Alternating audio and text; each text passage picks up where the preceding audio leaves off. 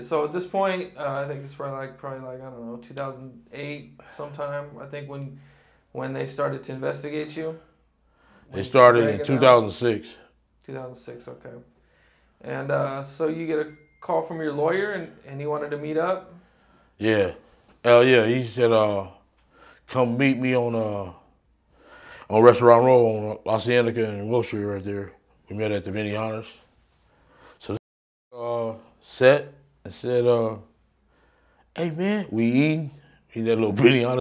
He said, "Hey man, you got a cousin named Diane Baker in Dallas, Texas, that you been sending PCP to?" I'm like, "What?" I did, the Google was, "What?" You know what I'm saying? He said, "Yeah, man, the FBI want to talk to you." Like, "What?" He said, "Man, the FBI want to talk to you." I said, "Man, tell them we're going to suck my dick. I don't talk to them." Shit, the next morning they was at my house. The very next fucking morning. Yeah. And what happened when they came to your house? Well, they raided your house, or did they just no, come to your house? my wife was pulling off to go to work. My wife was pulling off to go to work. And she they told her, "Tell Keffe D come down here." And she hollered up the stairs, "Keep the FBI out here." Like, "What?" She said, "The FBI out here, they want to talk to you." Like, "Oh shit." So I came down there. First thing they did was take the tracking devices off my cars. Right in front of you? Right in front of me. Like, damn. Because while I was in there for the 70 months, I was making my plans so they wouldn't ever get me again. You know what I'm saying? I'm going to make sure, they had upgraded their technology. So they was just one step ahead of me. Yeah. And they came in your garage, and you guys started talking?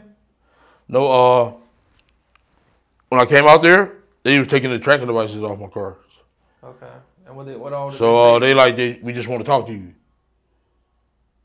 And they said, if you hire Edie Fall, we got to arrest you at a high-priced attorney. Then they said, call that dude from that you met at the restaurant. Were they in the house across the street too? Yeah, they had rented the house over there. Yeah. And they said they had you on murders and everything. Yeah. But then he was like, I didn't do nothing. They were like, we know. Yeah. Or something like that. Yeah, I shut the garage down. And the little 5-minute thing went off. So it went pitch black. Scary motherfucker. I come back on the light. Them motherfuckers got their guns drawn, scared to death. Like, man, I thought this was a booby trap. Oh, fuck. Then the white dude was talking. Ooh. Then the brother looked me right in the eyes, gave me some street shit, and like, Keefe D. You know what I'm saying? We got some shit that's gonna break your heart, and we got you on a gang of murders. I was like, what the fuck? I said, I ain't killed nobody. Like, we know. So they were like, we gonna frame your ass. Yeah. Either way. We got your ass. Yeah. So I called that lawyer. We went and met him. And they got to showing me what they got. I said, I'm not telling you shit till you show me what you got. It took them a few days to show me what they got. They had our ass. And they had a lot of people caught up in this bullshit. They started showing you footage of stuff? But they came to me for help. I didn't come to them. Can you take me through how you got Keffe D to cooperate?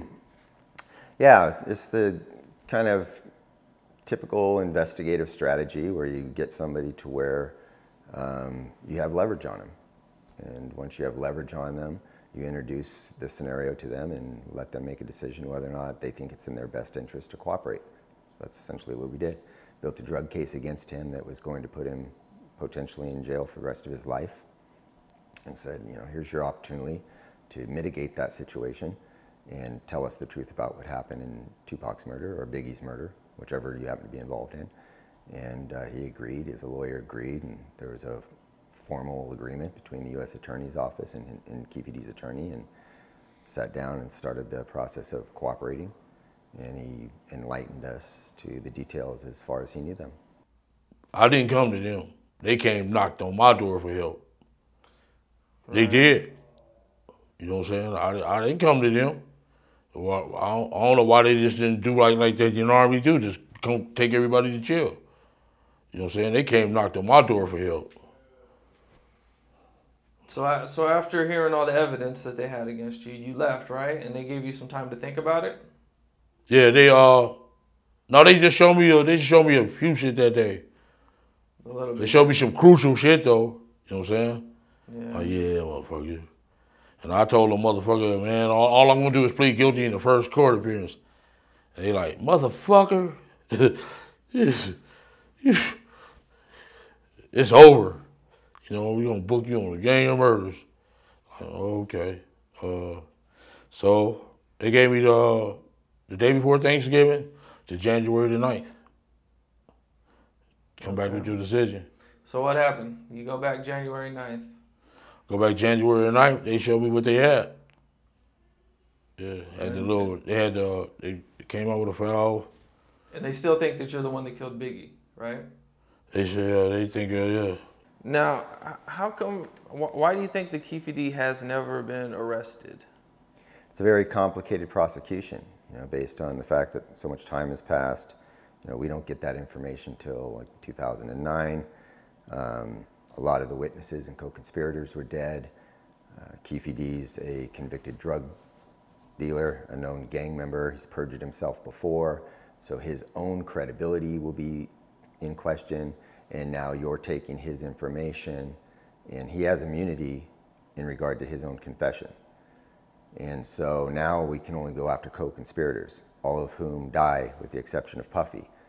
Puffy now is, an iconic music figure with hundreds of millions of dollars, and you're not going to have a very practical likelihood of prosecuting him based solely on the testimony of a known gang member, convicted drug dealer, ex-convict, and who has changed his story several times.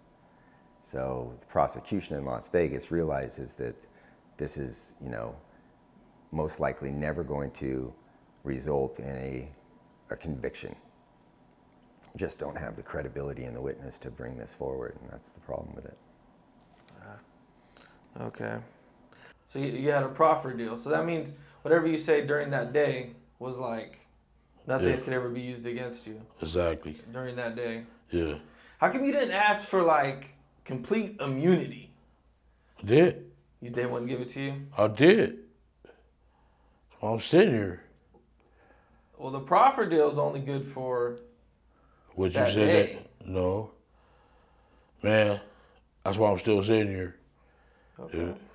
And you said you saved a lot of people from going to jail? Yeah. How many people? Lots. Everybody that was around me that was going to jail. 20, 30, 40? It was in the 40s.